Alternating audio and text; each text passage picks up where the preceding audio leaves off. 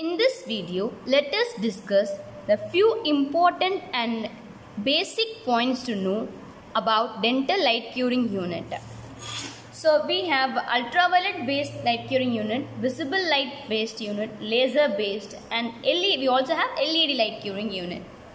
So ultraviolet curing unit was introduced in the dental market by LD Carl company.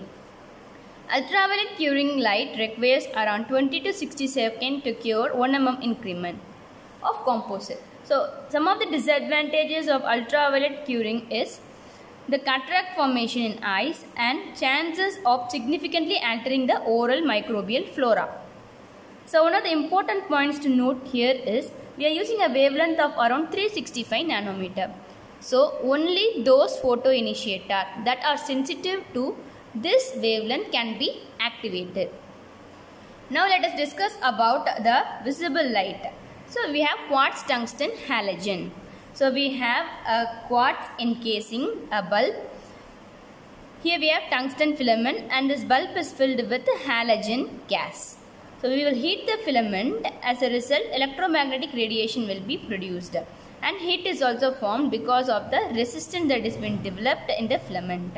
So we automatically require a cooling fan in order to reduce the heat. So for curing 2 mm thickness of increment, we require the quartz tungsten halogen light to be exposed for 40 to 60 seconds. Then we also have turbo tip mode in this light curing unit. So when we are using this turbo tip, we can have greater irradiance. So and a positive aspect of this quartz tungsten halogen is it is a broad banded spectral emission, so that most of the light curing, most of your photoinitiators can be activated. Then we have plasma arc curing. Here we have a sapphire window through which the radiation comes out, and we have two tungsten filament. We have two tungsten filament and we have xenon gas filled here.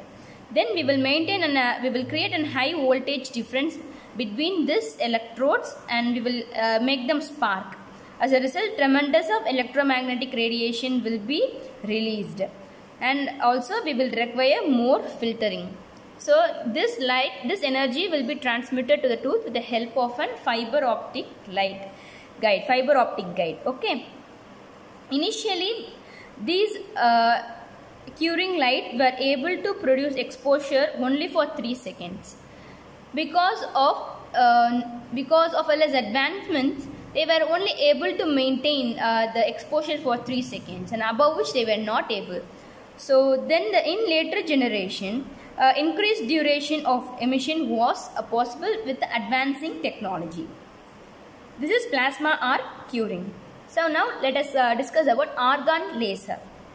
So argon laser is used for vital tooth bleaching. They were introduced in US market, and they can also be used for curing composite, but they will activate only camphoquinone, and other photoinitiators like PPD or ivosirin cannot be activated. Now let us discuss about LED light curing unit. So most commonly nowadays we are using LED light curing unit. So we have 3 generations of LED light curing unit. Problem with first generation LED light curing was the very low output power, and the battery technology required careful recharging memory. So if you are not going to recharge it in a definite pattern, then the battery will no more be useful. So in second generation, we improved their irradiance, and the battery also was improved such that it did not require any memory effect. Then in third generation, LED light curing unit. Example is blue phase. Here they incorporated 2 blue and violet light. So important disadvantages of the first generation and second generation were they were not able to activate your TPO and ivosirin. So nowadays, so what is TPO and ivosirin? So when you are going to use bleach shade, they mostly consist of TPO photoinitiators. So we will need to use a energy source that has a wavelength of wavelength that can activate this TPO, and ioserine is used in bulk fill composite. So in order to cure this, in order to activate these TPO and ioserine in third generation LED light curing unit, they incorporated two blue and a violet light, and they also improved the battery technology that can give you a long lifespan. So I hope you were able to follow this presentation.